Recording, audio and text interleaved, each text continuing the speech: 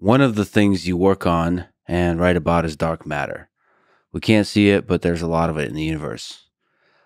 You also end one of your books with a Beatles song quote, "Got to be good looking because he's so hard to see." What is dark matter?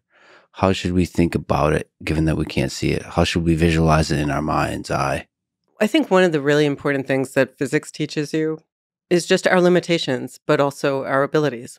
So the fact that we can deduce the existence of something that we don't directly see is really a tribute to people that we can do that. But it's also something that tells you you can't overly rely on your direct senses. If you just relied on just what you see directly, you would miss so much of what's happening in the world. And we can generalize this, but we're just for now to focus on dark matter. It's something we know is there. And it's not just one way we know it's there. In my book, Dark Matter and the Dinosaurs, I talk about the many different ways, there's 8 or 9 that we deduce not just the existence of dark matter, but how much is there. And they all agree. Now, how do we know it's there? Because of its gravitational force. And individually, a particle doesn't have such a big gravitational force. In fact, gravity is an extremely weak force compared to other forces we know about in nature. But there's a lot of dark matter out there. It carries a lot of energy, 5 times the amount of energy as the matter we know that's in atoms, etc. So you can ask, how should we think about it? Well, it's just another form of matter that doesn't interact with light, or at least as far as we know.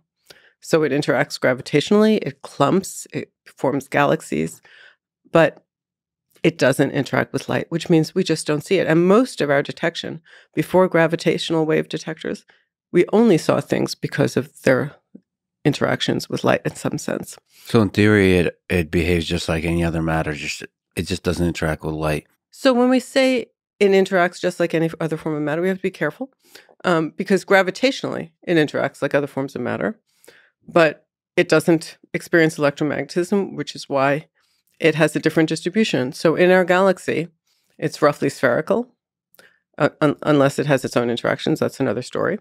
But we know that it's roughly spherical, whereas ordinary matter can radiate and clumps into a disk. And that's why we see the Milky Way disk.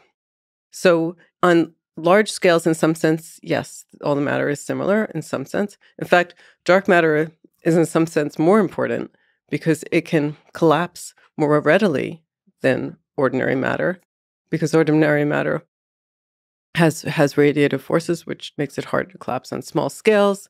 So actually, it's dark matter that sort of drives galaxy formation, and then ordinary matter kind of comes along with it. And there's also just more of it. And because there's more of it, it can start collapsing sooner. That is to say, the energy density in dark matter dominates over radiation earlier than you would if you just had ordinary matter. So it's part of the story of the origin of a galaxy, part of the story of the end of the galaxy, and part of the story of all the various interactions throughout. Exactly. I mean, in my book, I make kind of sort of jokes about, it's like when we think about a building, we think about the architect, we think about, the high level, but we forget about all the workers that did all the grunt work. And in fact, dark matter was really important in the formation of our universe, and we forget that sometimes. So that's a metaphor on top of a metaphor. Okay. the unheard voices that do the actual work. Okay. Exactly. No, but it is a metaphor, but it also captures something, because the fact is we don't directly see it, so we forget it's there, or we don't understand it's there, or we think it's not. The fact that we don't see it makes it no less legitimate. It just means that we have challenges in order to find out exactly what it is. Yeah, but the things we cannot see that nevertheless have gravitational interaction with the things we can't see is at the layman level is just mind-blowing, It is and it isn't, because I think what it's teaching us is that we're human. The universe is what it is. And we're trying to interact with that universe and discover what it is. We've discovered amazing things. In fact, I would say it's more surprising that the matter that we know about constitutes as big a fraction of the universe as it does. I mean, we're limited. We're human. And the fact that we see 5% of the energy density of the universe, about 1/6 of the energy density in matter, that's kind of remarkable. I mean, why should that be? There could be anything out. Anything could be out there. Yet the universe that we see is a significant fraction. Yeah, but a lot of our intuition, I think, operates using visualizations in the mind. That's absolutely true. And it's certainly writing books, I realized also how many of our words are based on how we see the world. And that's true. And that's actually one of the fantastic things about physics is that it teaches you how to go beyond your immediate intuition to develop intuitions that apply at different distances, different scales, different ways of thinking about things. Yeah, how do you anthropomorphize dark matter? I just did, I think. I made it the grunt workers. Oh, yeah, that's good. Yeah, you did. Yeah, that's why you get paid the big bucks and write the great books. Okay, so you also write in that book about dark matter having to do something with the extinction events, the extinction of the dinosaurs, which is kind of a fascinating presentation of how everything is connected.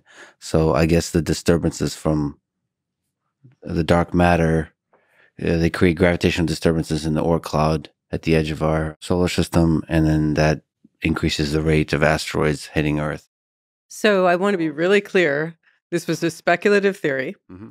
I love it, though. I mean, and I liked it too. And we still don't know for sure, but we can, what we liked about it. So let me take a step back. So we usually assume that dark matter is what, we being physicists, that it's just one thing. It's just basically non-interacting, aside from gravity, or very weakly interacting matter. But again, we have to get outside this mindset of just humans and ask, what else could be there?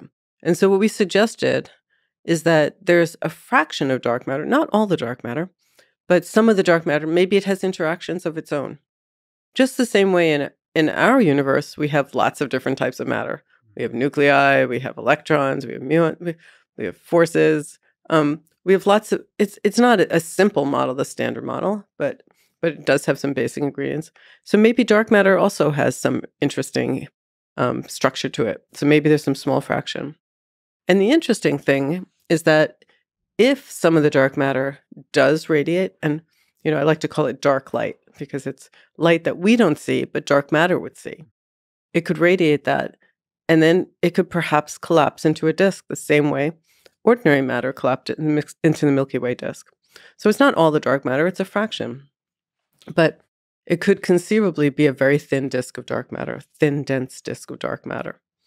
And so then the question is, do these exist? And people have done studies now to think about whether they can find them. I mean, it's an interesting target. It's something you can measure. By measuring the positions and velocities of stars, you can find out what the structure of the Milky Way is. But the fun proposal was that the solar system orbits around the galaxy. And as it does so, it goes a little bit up and down, kind of like horses on a carousel. And the suggestion was every time it goes through, you have an enhanced probability that you would dislodge something from the edge of the solar system in something called the Oort cloud. So the idea was that at those times, you're more likely to have these cataclysmic events, such as the amazing one that actually caused the last extinction that we know of for sure. It wasn't so amazing for the dinosaurs. Or for 2/3 of the species on the planet. Yeah, but it gets amazing for humans. We wouldn't be. What really is amazing, I mean, I talk about this in Dark Matter and the Dinosaurs. It's just an amazing scientific story because it really is one of the real stories that combine together different fields of science. Geologists at the time, or, people thought that things happened slowly and this would be a cataclysmic event. And also, I have to say, if you think about it, it sounds like a story like a 5-year-old would make up. Maybe the dinosaurs were killed by some big rock that came and hit the earth. But then there really was a scientific story behind it. And that's also why I like the dark disk, because there's a scientific story behind it. So as far-fetched as it might sound, you could actually go and look for the experimental consequences or the observational consequences to test whether it's true. I wish you could know like high-resolution details of where that asteroid came from. Like where in the Oort cloud, why it happened, is it in fact because of dark matter? Just like the full tracing back to the origin of the universe. Because humans seem to be somewhat special, but it seems like so many fascinating events at all scales of physics had to happen for. So I'm really, really glad you mentioned that, because actually that was one of the main points of my book, Dark Matter and the Dinosaurs. One of the reasons I wrote it was because I really think we are abusing the planet. We're changing the planet way too quickly. And just like anything else, when you alter things, it's good to think about the history of what it took to get here. And as you point out, it took many operations on many different scales. We had to have the formation of structure, the formation of galaxies, the formation of the solar system, the formation of our planet, the formation of humans. I mean, there's so many steps that go into this. And humans, in some part, were the result of the fact that this big object hit the Earth, made the dinosaurs go extinct, and mammals developed. I mean, it is an incredible story. And yes, something else might come of it, but it won't be us if we mess with it too much. But it is, on a grand scale, Earth is a pretty resilient system. Can you just clarify, it's just fascinating, the shape of things? So the shape of the Milky Way of the observable stuff is mostly flat. And then you said dark matter tends to be spherical, but a subset of that might be a flat disk. So you want to hear about the shape of things? Yes, yes, please. So structure formed early on, and now our structure that we live in is, so we know about the Milky Way galaxy. Mm-hmm. So the Milky Way galaxy has the disk you can see in a dry, dark place. That's where stars and light is. But you can also measure, in some ways, the dark matter. And we believe that dark matter is more or less spherically distributed. And like we said, there's a lot of it. Not necessarily in the disk, but just because it's a sphere, there's a lot of it sitting there. And the reason it doesn't collapse, as far as we know, is that it can't radiate the same way. So because it can radiate, ordinary matter collapses. And it's actually because of conservation of angular momentum, it stays a disk and it doesn't just collapse to the center. So our suggestion was that maybe there are some components of dark matter that also radiate. Like I said, that's far from proven. People have looked for disks. They see some evidence of some disks of certain densities. But I see. These are all questions that are worth asking. Basically, if we can figure it out from existing measurements, why not try? Okay, so there's not all dark matter is made the same. Well, that's a possibility. Right. We actually don't know what dark matter is in the first place. We don't know what most of it is. We don't know what a fraction is. I mean, it's hard to measure. Why is it hard to measure? For exactly the reason you said earlier, we don't see it. So we want to think of possibilities for what it can be, especially if those give rise to some observational consequences. I mean, it's a tough game because it's not something that's just there for the taking. You have to think about what it could be and how you might find it. And the way you detect it is gravitational effects on things we can see. That would be the way you detect the type of dark matter I've been talking about. People have suggestions for other forms of dark matter. They could be particles called axions. They could be other types of particles. And then there are different ways of detecting it. I mean, the most popular candidate for dark matter, probably until pretty recently because they haven't found it, is something called WIMPs, weakly interacting massive particles. Particles that have mass about the same as the Higgs boson mass. And it turns out then you would get about the right density of dark matter. But then people really like that, of course, because it is connected to the standard model, the particles that we know about. And if it's connected to that, we have a better chance of actually seeing it. Fortunately or unfortunately, it's also a better chance that you can rule it out because you can look for it. And so far, no one has found it. We're still looking for it. Is that one of the hopes of the Large Hadron Collider? That was originally one of the hopes of the Large Hadron Collider. I'd say at this point, it would be very unlikely given what they've already accomplished. Mm-hmm. But there are these underground detectors, xenon detectors that look for dark matter coming in. And they are going to try to achieve a much stronger bound than exists today. Just take that tangent. Looking back now, what's the biggest, to you, insight to humanity that the LHC has been able to provide? It's interesting. It's both a major victory. The Higgs boson was proposed 50 years ago, and it was discovered. The Higgs mechanism seemed to be the only way to explain elementary particle masses, and it was right. So on the one hand, it was a major victory. On the other hand, I've been in physics long enough to know it was also a cautionary tale in some sense, because at the time I started out in physics, we had proposed something in the United States called the superconducting supercollider. A lot of physicists, I'll say particularly in Europe, but I'd say a lot of physicists were sanguine that the Large Hadron Collider would have the energy reach necessary to discover what underlies the standard model. We don't want to just discover the standard model. We want to know what the next step is. And I think here, people were more cautious about that. They wanted to have a more comprehensive search that could get to higher energies, more events, so that we could really more definitively rule it out. But in that case, many people thought they knew what would be there. It happened to be a theory called supersymmetry. So a lot of physicists thought it would be supersymmetry. I mean, it's one of the many factors, I think, that went into the fact that the Large Hadron Collider became the only machine in town. And the superconducting supercollider would have just been if it really had achieved what it was supposed to, would have been a much more robust test of the space. So I'd say for humanity, it's both a tribute to the ability of discovery and the ability of really believing in things so that you have the confidence to go look for them. But it's also a cautionary tale that you don't want to, assume things before they've been actually found. So you want to do things you want to believe in your theories, but you also want to question them at the same time in ways that you're more likely to discover the truth. But it's also an illustration of grand engineering efforts that humanity can take on, and maybe a lesson that you could go even bigger. I'm really glad you said that, though, too, because that's absolutely true. I mean, it really is an impressive. It's impressive in so many ways. It's impressive technologically. It's impressive at engineering level. It's also impressive that so many countries work together to do this. It wasn't just one country, and how it was also impressive in that it was a long-term project that people committed to and made it happen. So it is a demonstration that when people set their minds to things and they commit to it, that they can do something amazing. But also in the United States, maybe a lesson that bureaucracy can slow things down. To bureaucracy and politics and economics, many things can make them faster and make them slower.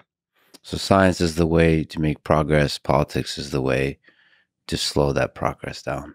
And here we are. Well, I don't want to overstate that, because without politics, the LHC wouldn't happen either. So, but you need broccoli. But sometimes I do think. I mean, you're not asking this question, but sometimes I do think when I think about some of these conflicts, sometimes it's just good to have a project that people work on together. And there were some efforts to do that in science too, to have Palestinians and Israelis work together. A project called Sesame. I think it's not a bad idea when you can do that. When you can get,